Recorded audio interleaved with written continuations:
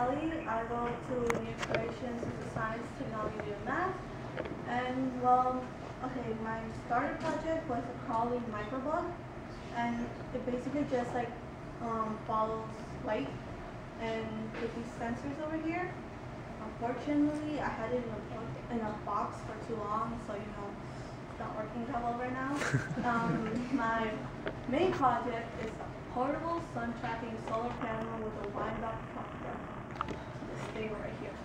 So when I first looked at the website, the guy from Instructables, I was just like, how am I supposed to build this? He has bad quality pictures and some really vague explanations. So all I had was the solar panel, so I started doing that with my mechanical drawings, just based on the dimensions of this. And so I just started drawing the base, the U bracket, the rods. This I didn't even want to start with because this was the most scary part to do. And so after drawing all of that, I sent them to Kyle, which I drew on a piece of wood for him to cut it up for me. And then while he was doing that, I started on my wooden frame because the guy, all of this was just wood. But then we were thinking an easier way was just to take some piece of ferrite rod, which is this, just drill it in through the sides right here, and then just have two like thin pieces of wood. So yeah, and then after that, Kyle brought up the wood, and then I started building the base.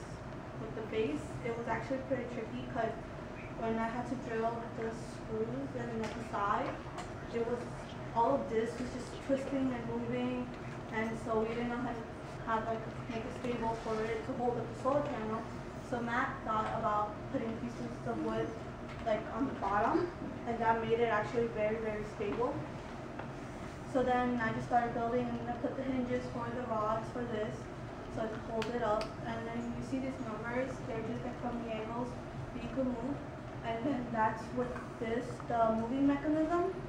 And so I couldn't figure out whether like, what point would it make it move like for all of them to be touching. So instead I made 3.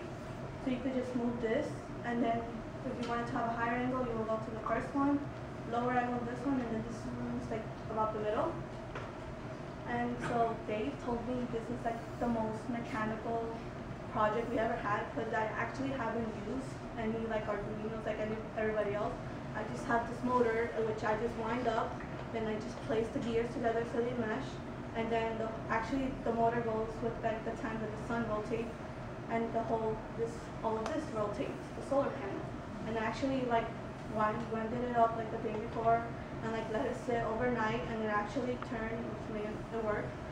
And then so I was basically done, and so to add some electrical part to it, I decided to bring in a switch and then connect that, and so then I could like control whether I want the solar panel to light up the LED lights or charge my battery. Actually, I could show you guys. Actually, if you could, this whole lamp for you guys would represent our sun, and then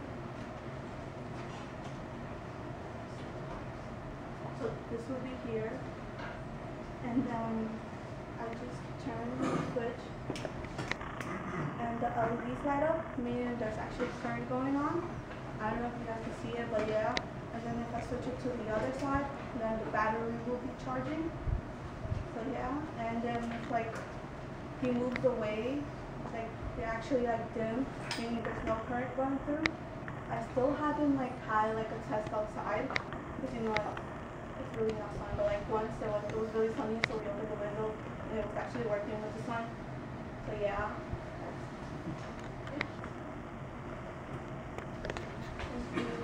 Kelly, what was one big thing you learned in this whole program? One thing you'll remember forever. You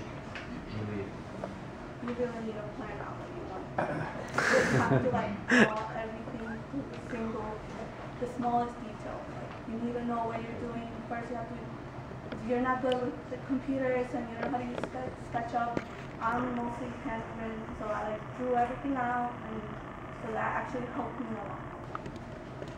Any questions? Yeah. So if that were to be developed and refined, what would you do, say, for commercialization? If you wanted to sell that, what kind of improvements would you Well, I guess the sliding mechanism, I would definitely work on this better and have it more, like, easier to do than just having to always screw it off and everything. And then become more complicated with the angles and, have like charts set up and everything, because it's actually, I've looked online and it's very like complicated to do all the sun angles, have it perfectly according to the sun and with the motor, I guess. Anything else? After BlueStamp, when you bring it home, do you think you might set it up in your room and then make your room self-sufficient? In other words, light your room from the sun from outside? Well, actually, I was thinking, because I'm about to charge this battery, I have a little baby cousin, so, maybe buy him those motorized cars and use this as a battery.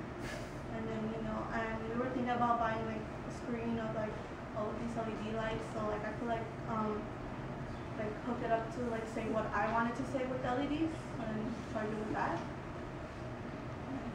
That's what I would do. Question in the back? I was just wondering if you had a way of adjusting the speed of the motor so that it would track the sun more accurately or not? The motor, no. I just wind it up and it just goes at the same time as it rotates at the same time as the sun. Anybody else? No. Thank you.